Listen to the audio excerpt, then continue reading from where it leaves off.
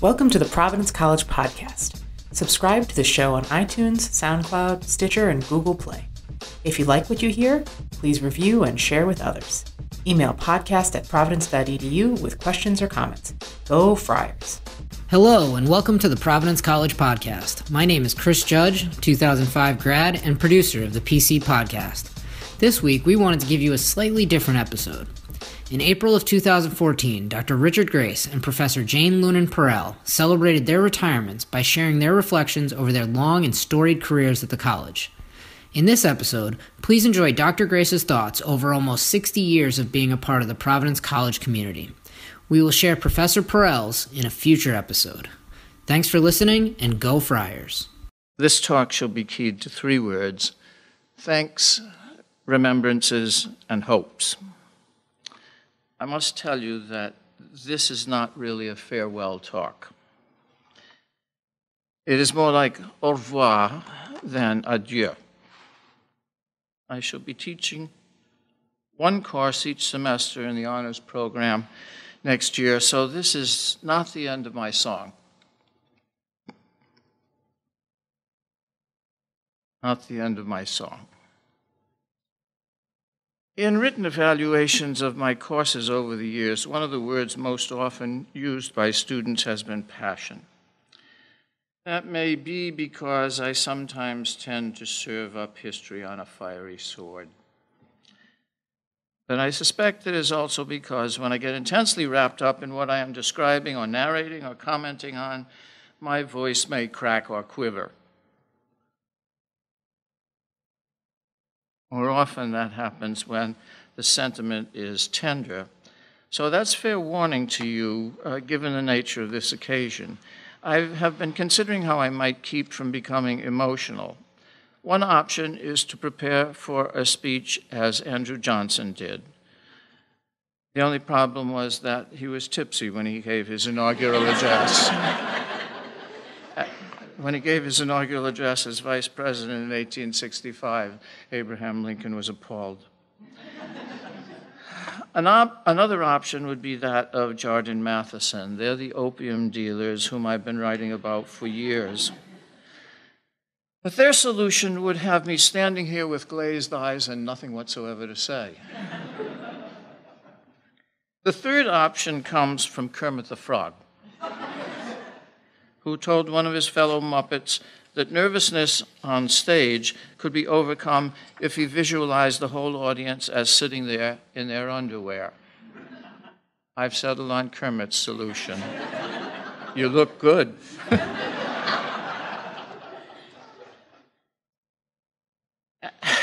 And passion has sometimes been the driving factor when I have been promoting a cause that I believe in very strongly, even fiercely.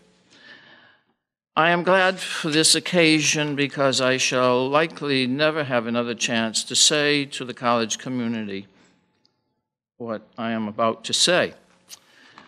I know very well that I have been a pain in the neck to my closest friends. They have been tolerant. And to other members of the college, I know that at times I have been more than a minor annoyance. So, to those whom I have offended in one way or another, in what I have done and what I have failed to do, I'm sorry. It's a good thing that I believe in a forgiving God, for I hope that those whom I may have hurt in one way or another may echo the forgiveness of that generous God. Okay, enough. I don't want to paint myself as Richard III or Mephistopheles, and the gospel warns us against making a big show of penitence. Some of you have heard me say at various points over the years that I have three homes. The first is the White House with red shutters on Gardner's Neck Road, where Madeline and I have raised our family. The second is St. Mary's Cathedral in Fall River, which has been my parish for life. I've been a member of the choir there for 60 years, and I met Madeline in that choir. The third home has been Providence College. And this is where I begin to say thanks. This college has graced Grace's life. Many of the best people I have ever known have entered my life on this campus. I have to say thanks to those of you who have been so warm and kind to me. I can't name you because I would run the risk of leaving out someone who belongs on the list. But you know who you are, and I hope that you know how much you mean to me. Lest these comments become maudlin, I need to say realistically that PC has not been the New Jerusalem. We have had our family feuds. Some of them have been loud and long, and some of them have been marked by what Cardinal O'Malley has called Irish Alzheimer's, forgetting everything but the grudges.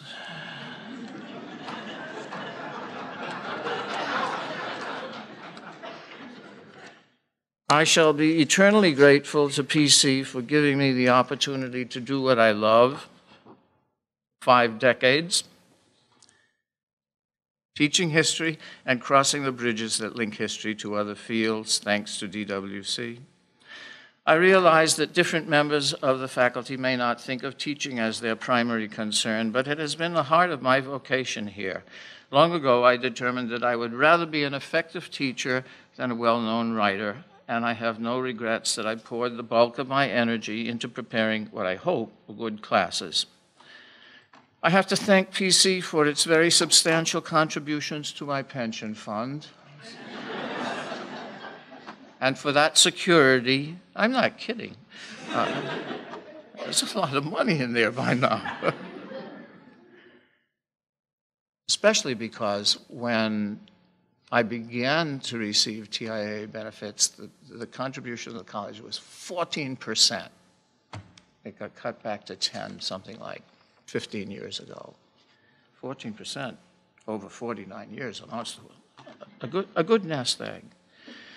I have to thank the college for the scholarships granted to Mary Ann, Benjamin, and Elizabeth, which cumulatively must have saved us at least $250,000. And I have to thank the college for the sabbaticals, which I have generally spent in Cambridge, England. Moreover, I need to thank all the good students I have had who have enriched my life beyond measure with their receptivity, their challenges, and their friendship. I know that it is perennially fashionable among college and university faculty to complain about their presidents, and for students of every generation to complain about college food, even though they never had the pleasure of sewer trout on Fridays or hockey pucks on Saturdays, such as I had. And for everyone, faculty, staff, and students, to complain about parking.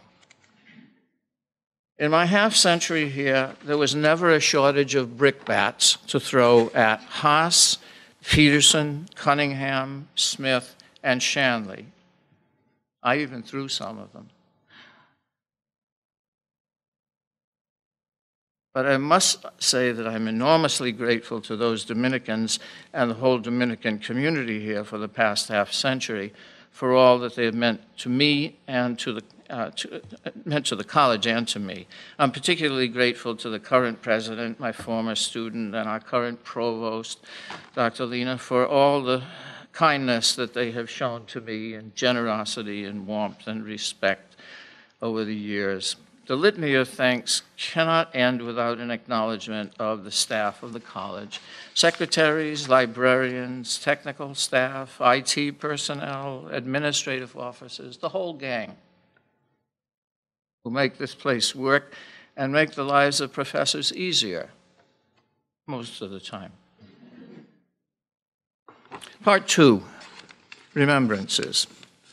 I normally illustrate my lectures with slides. I can't do that today because the slides are all in my head.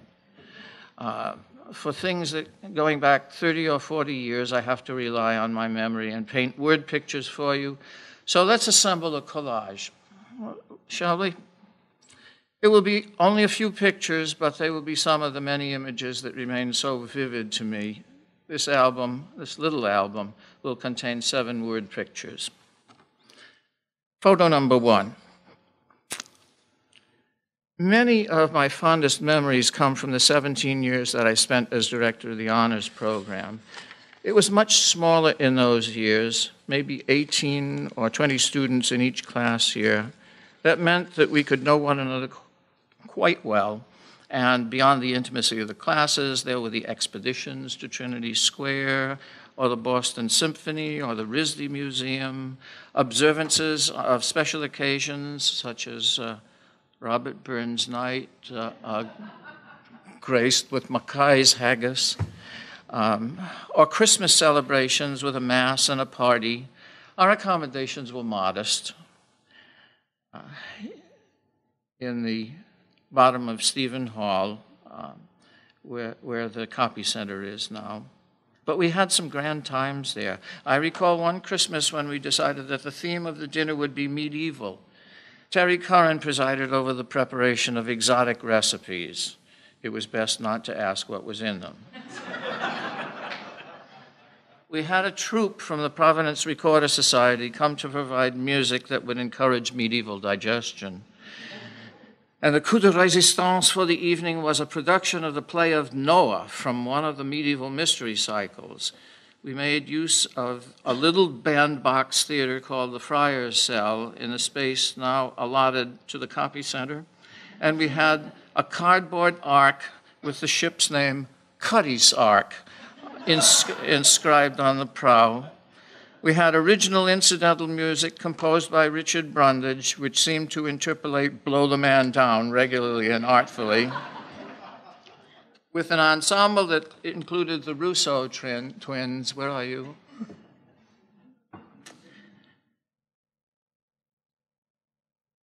And had a New Yorker accented wristwatch-wearing figure of God, otherwise known as Peter Comerford, in a Dominican robe stashed up in the corner of the bleachers. And the person holding this extraordinary work of art together, the director, was a senior named Shanley.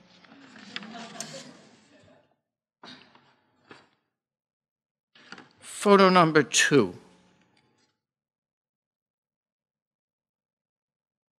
I just lost it. Give me a chance to find out where I put. I've got too many pages up here, and there's a secret to that, but I won't tell you about it now. But I have to find photo number 2.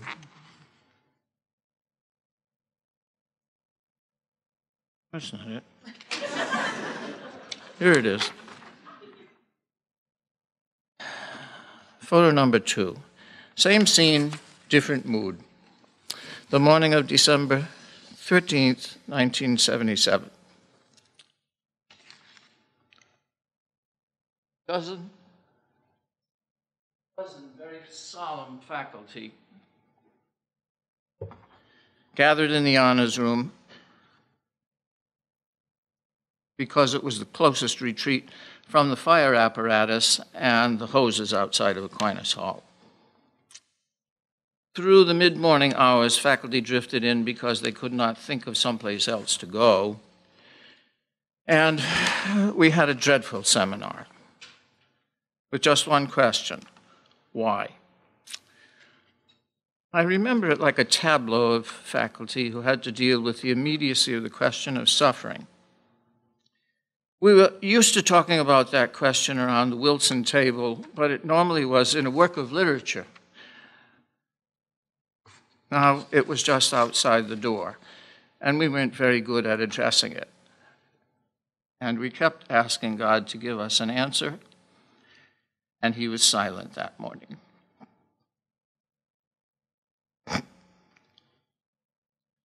Photo number 3. Classroom of Aquinas 1, a converted dining hall that served as one of the original homes of DWC classes. This must have been around May of 1978 or 79. Our DWC team was Rodney De La Santa, Father Fabe Cunningham, Father Tom Fallon, and me. I'm the only one still alive. We decided, I think it was my crazy idea, to dramatize our end of the semester review of first-year DWC themes. To give some zing to the review, we took on the personalities of 4 figures from the Renaissance: Machiavelli, Luther, Don Quixote, and Michel de Montaigne. It didn't matter that 3 of the figures were historical and 1 was fictional, because the 4 persons were buddies in a hospital who had arrived at the conclusion that they were the celebrities in question. We knew who we thought we were, and the students soon caught on. Having adopted the different personalities, we could discuss and argue and strut and parade in ways that were unthinkable in a normal lecture. Oh yes, we had softball gloves and a softball, which we tossed around the room with some frequency and surprising accuracy. It was not a humdrum end of the term review, and eventually it attracted spectators at the windows. For them, it was better than a trip to the zoo. We actually argued the big issues seriously most of the time, and the students stayed right with us, cheering, laughing, and occasionally even taking notes. We never did that again, but for one class of DW students, well, actually 2 performances in back-to-back hours, it was a review they weren't likely to forget. Photo number 4.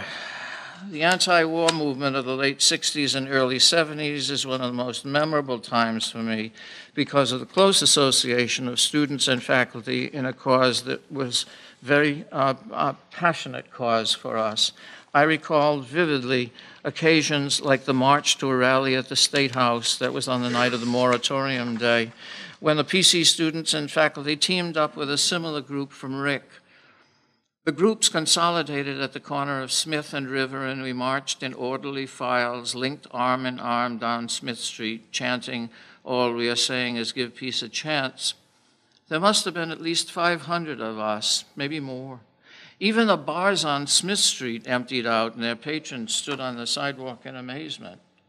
The particular photo I have in mind involves the night of May 5th, 1970. 4 students were killed at Kent State by Ohio National Guard troops during an anti-war rally on May 4. A student called me to let me know that the anti-war student organizers here at PC were planning to call a strike. 2 nights later, there was an emergency meeting of the Faculty Senate in Aquinas Lounge. Outside the windows, there were students lining the building, several deep, to see how the faculty was responding. The Senate was sympathetic to the students and passed about 20 pieces of legislation, essentially closing down the academic life of the college for the remaining days of the term. I remember the tensions in that room with President Haas sitting near the podium and signing bills as they were passed to him by President of the Senate, D'Annunzio. And I shall always remember the faces of the students pressed up against those floor-to-ceiling windows, waiting to see whether the faculty was with them or not. We were. Photo number 5. Actually, the 1990s seemed to me a blur, as I was engaged in running the history department as chair for 6 years, and I was determined that I should spend a lot of time with my children as they grew into teenagers. We spent a sabbatical in Cambridge during 1993, and it was a magical time for us. Photo number 5 is not a picture of PC, but a picture of 2 guys from PC, Brian, Barbara, and me, spending our sabbaticals as visiting fellows at St. Edmund's College. In the Easter term at St. Edmund's, there is a very fancy dinner named in honor of the 15th Duke of Norfolk, who was one of the founders of the college. Indeed, he put up the money. Not all members of college get invited, as much of the dining room is reserved for guests. When the invitations are sent out, the order of the day is, quote, scarlet plus decorations, close quote. That means tuxedo, academic gown, the scarlet hood of Cambridge dons, and decorations of any and all descriptions. Knighthoods, church awards, battle ribbons from encounters such as El Alamein or the Burma campaign. Dinner begins with sherry in the common room, and the first seating is by specified places. The wines are the best of the year at college, and there is plenty poured.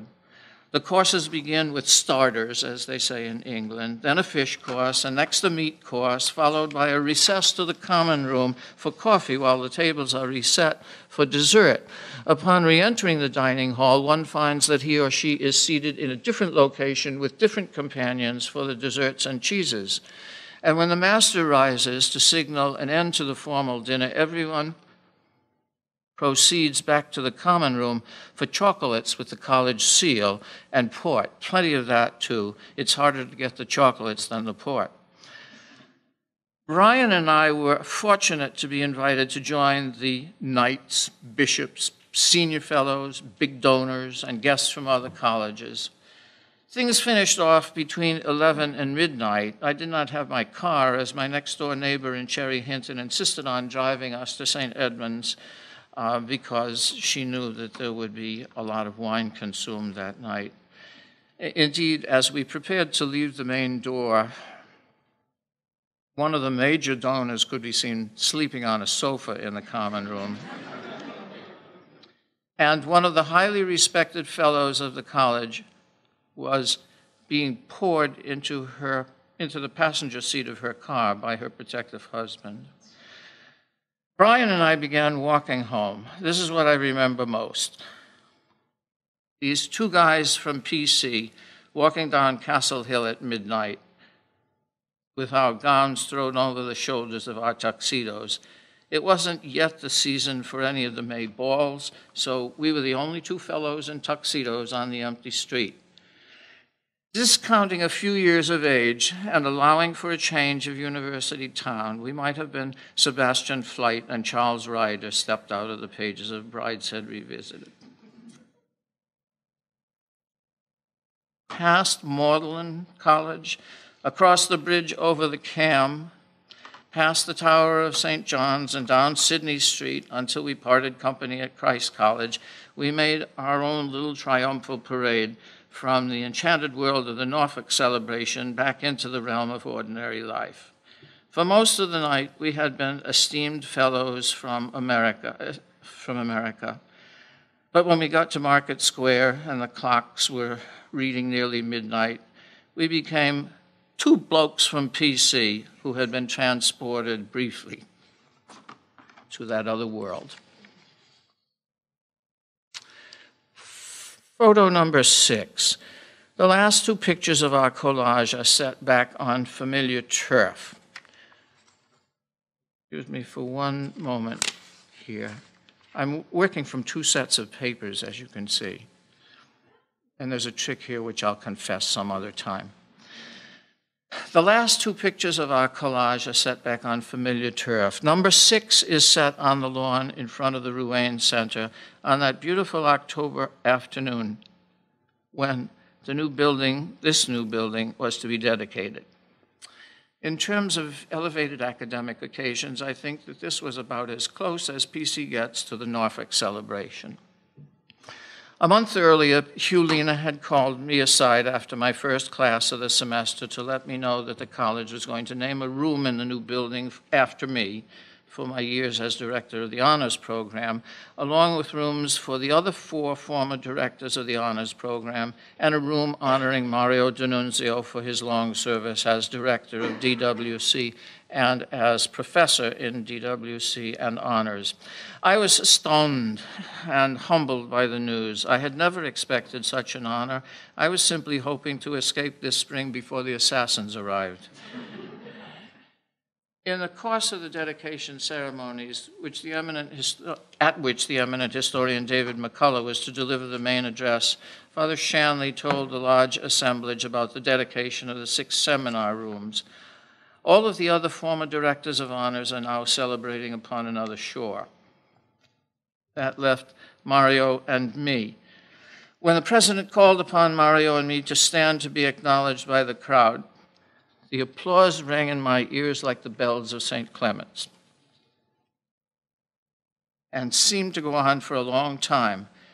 I could only say thank you toward the various corners of the assemblage because I had temporarily forgotten all the other words I know.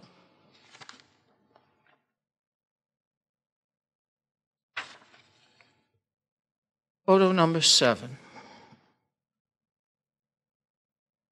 A month later, I couldn't afford to be speechless because I had a different job to do. I have a very nice office on the top floor of this building. In fact, if it were available, I would rent it for the next year. I was glad to receive colleagues from other departments to have a look at my part of the little history enclave on the top floor. John Garrity, who is managing director of the Angel Blackfriars Theater, was one of the first to visit. But he had a specific reason to stop by. Out of the blue, he asked if Madeline and I would like to do a scene in the theater department's fall production, which was to be Neil Simon's The Good Doctor, based on stories of Chekhov. You should be guessing that my first response was fright.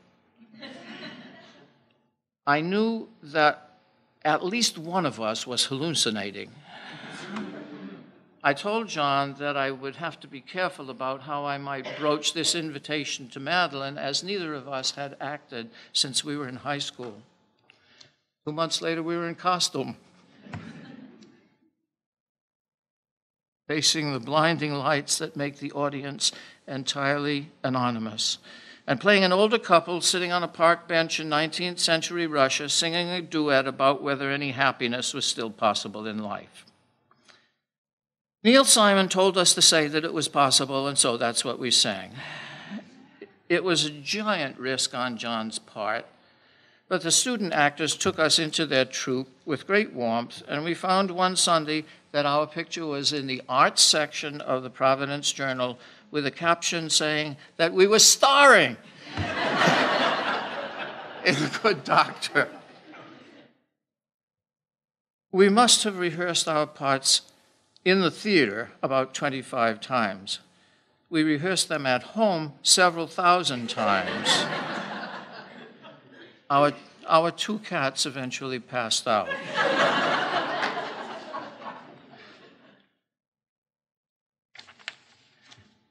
Our entire theatrical careers amounted to 6 minutes times 6 performances.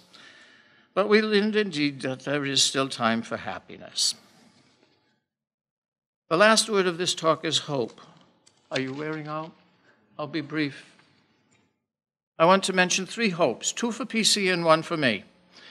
First, I hope that PC will always be a Catholic college, in reality rather than simply in name.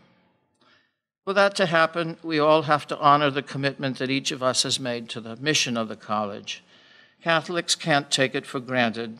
People of other faith traditions, or even no faith tradition, have to respect it and promote it. And the Dominicans have to sustain their original commitment to the college. All of that is easier said than done, but that is one of my hopes. Second, I hope that PC will remain a liberal arts college. If you haven't noticed, the liberal arts college is an endangered species these days, as many different areas of academic specialization and professional development are pulling against that traditional model all across the land. I hope that PC will have the courage as an institution to resist that trend. Third, I hope that I will still be around to celebrate the 100th anniversary of the college.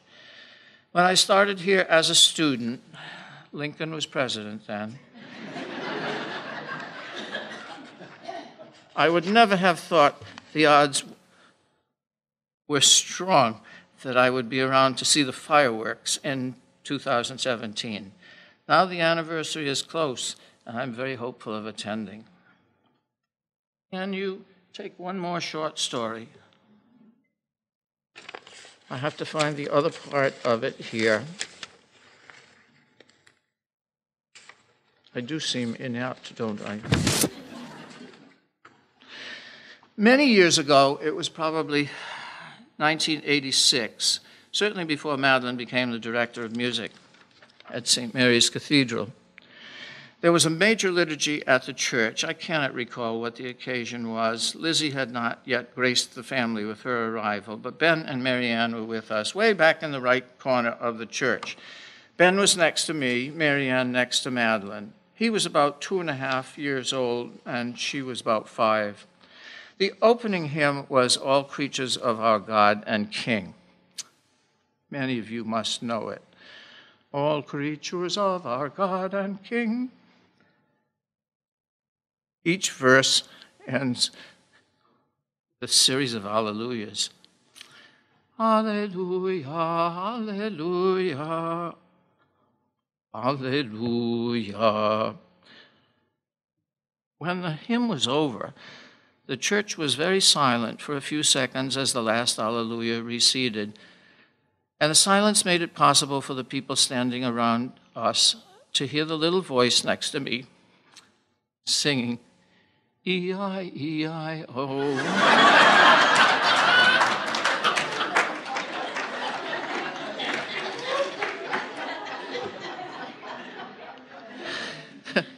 You see, he didn't think that song was over. And that brings me back to where I started this talk. Do you remember that old Sammy Fain, Irving Cahal song? I'll be seeing you in all the old familiar places. That song is not over. And God willing, neither is mine.